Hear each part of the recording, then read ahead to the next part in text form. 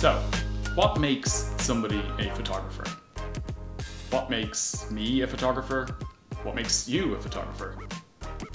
I was asking myself this recently because I have a photography website, I have a photography Instagram, I have a photography YouTube, but does having all of these things make me a photographer? Does owning a camera or 2 or 3, does that make me a photographer? Does putting prints of my own photographs on my wall, does that make me a photographer?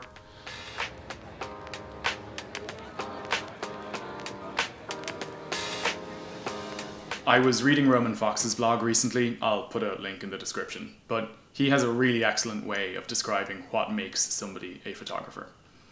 So Roman says that a photographer is somebody who goes out with the purpose of taking photographs. And when they go out to take photographs, they're actively trying to improve their photography.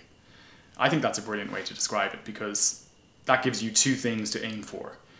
You should want to go out and take your photographs, but you should also want to go out and get better at taking your photographs.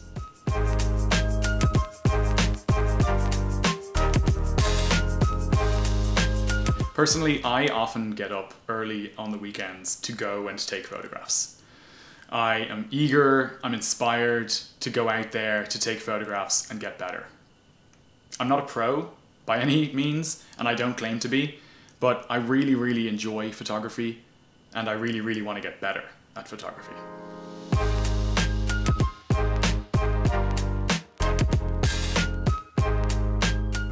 I love street photography, but I don't have a huge amount of practice in low light photography. And so while I was thinking about my legitimacy as a photographer, or what makes me a photographer, or if indeed I am a photographer at all, I decided that I would kind of take my own advice and go out and do some nighttime street photography in Dublin City Centre.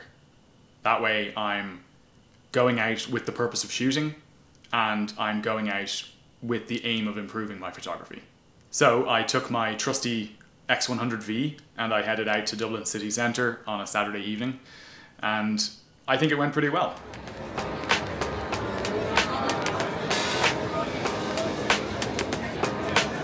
The challenges of low light photography in and of themselves are many. You know, you gotta slow down, you have to be more conscious with your aperture, your shutter speeds, but add to that the fact that you're in the city centre, the capital of Ireland, on a busy Saturday night. There are people out on the streets, in pubs, coming in and out of places, walking around you. It's a busy environment. And then people see you as a photographer taking pictures of people, of places. You kind of stand out more than them. And so you can start to feel a little bit self-conscious. I definitely identified some areas where I can improve. My shutter speeds were sometimes quite slow, and that introduced a bit of motion blur, which was unintentional, of course. Naturally, in some cases, it was intentional.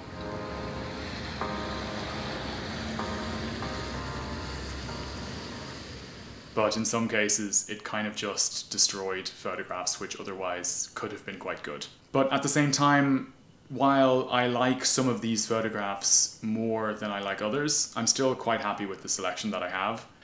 But I think that along with wanting to go out and take photographs and wanting to go out and improve your photography, what also contributes to making you a photographer is having the willingness or the maturity or the desire to then go back, review the photographs you've taken, decide which ones you like, which ones you don't like, and then to identify areas where you think you can make improvements, and then to put that into practice and go out and shoot more and work on improving yourself even further.